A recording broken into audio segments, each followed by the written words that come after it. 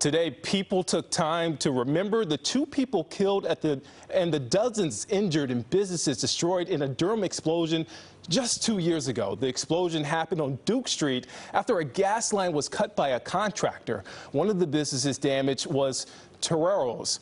The explosion plus the pandemic has made recovering a challenge for that restaurant, but today the staff says they feel lucky to be standing and providing service to the community. I mean, it was something that we have never experienced before, and it was new. Like, we all were in shock. Like, we don't know what happened, but we just know that we have to get out of the building or something, because we felt the building like kind of like shaking a little. 25 people were hurt in that explosion. A day we will never forget for sure.